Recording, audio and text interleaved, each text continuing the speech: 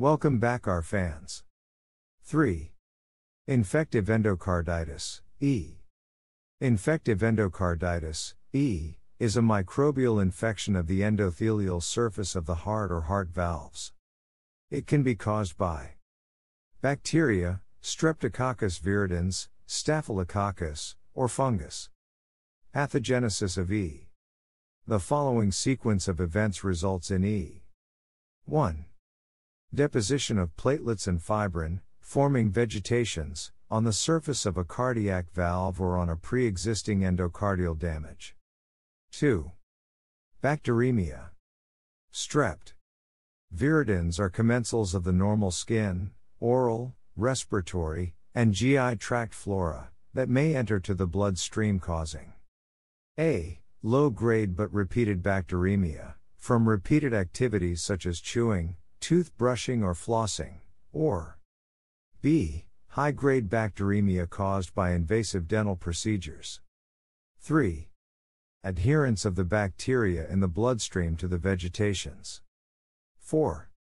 Proliferation of bacteria within a vegetation. Microorganisms adherent to the vegetation stimulate further deposition of fibrin and platelets on their surface. 5. When the infection is established, vegetations composed of organisms, fibrin and platelets grow and may become large enough to cause obstruction or embolism. 6. Complications include a. Cardiac, myocardial infarction, heart failure and death. b. Extracardiac, due to embolism. Organ infarctions, renal failure, spleen infarction, stroke. Skin lesions and vasculitis. Clinical features. Symptoms arise after 3 to 4 weeks of the procedure that caused E, previously called subacute, in the form of 1. Low-grade, intermittent fever and chills. 2. Persistent malaise. 3. Petechiae in the skin and mucosae. 4. Splinter hemorrhage, bleeding under the nail beds. 5. Osler nodes, tender subcutaneous nodules on the distal pads of the digits. 6.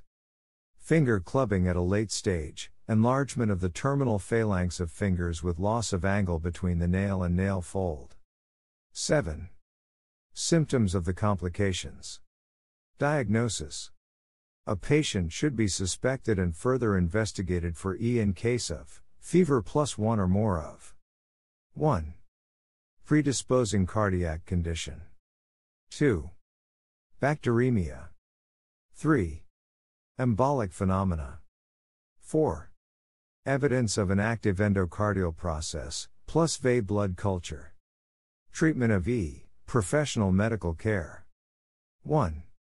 Medical, long course of high doses of antibiotics. 2. Surgical intervention. Dental management. Antibiotic prophylaxis prevents bacterial colonization on the vegetations during the transient high-grade bacteremia and so, prevents E. But, prophylaxis is indicated in specific cases because I. Bacteremia can be caused by normal daily activities rather than dental procedures, so oral health maintenance and biannual dental examination would be more effective. 2. The risks of adverse events of antibiotics, allergy, get upset and emergence of resistant strains, exceed the benefits of therapy. Therefore, antibiotics are prescribed under certain conditions. High-risk patients. 1. Prosthetic heart valve. 2. Prior incidence of E, previous, relapse or recurrence. 3. Heart transplant patients with valvulopathy. 4. Congenital heart disease, CHD. A. Unrepaired cyanotic CHD. B. CHD repaired by prosthetic material, for 6 months after procedure. C. Residual defects after repair.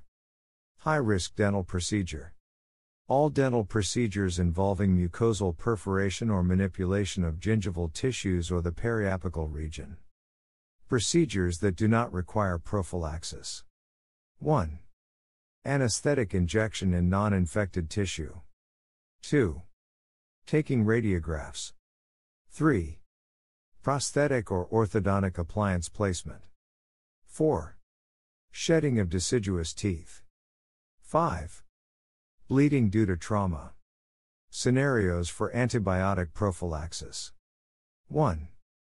If the patient does not meet the criteria of high-risk group, but the physician recommends antibiotic prophylaxis, an agreement should be reached between the dentist and the physician on the protocol to be used with the patient, based on established medical reasoning. 2. If the patient's risk group cannot be clearly determined, medical consultation is indicated. If immediate dental treatment is indicated, prophylaxis should be used as that of high-risk patients until consultation is possible. 1. If the patient did not take the prophylaxis before the procedure, it may be administered up to 2 hours after the procedure. 2. In case of series of dental procedures, procedures should have 10 days interval in between to minimize the risk of developing resistant strains. 1. If multiple procedures are planned on a course of a single day, a second dose should be judged. Standard amoxicillin dose may be adequate for 6 hours. 2. If the patient is taking antibiotic for another condition and prophylaxis is indicated, an antibiotic of another class should be used for prophylaxis.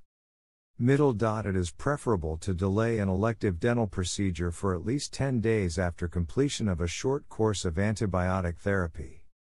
3. Preoperative dental evaluation should be performed and necessary dental treatment should be provided before cardiac valve surgery or replacement or repair of congenital heart disease to decrease the incidence of late E.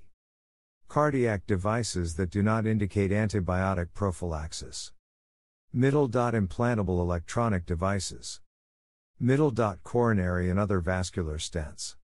Non-cardiac indications of prophylactic antibiotics prescription.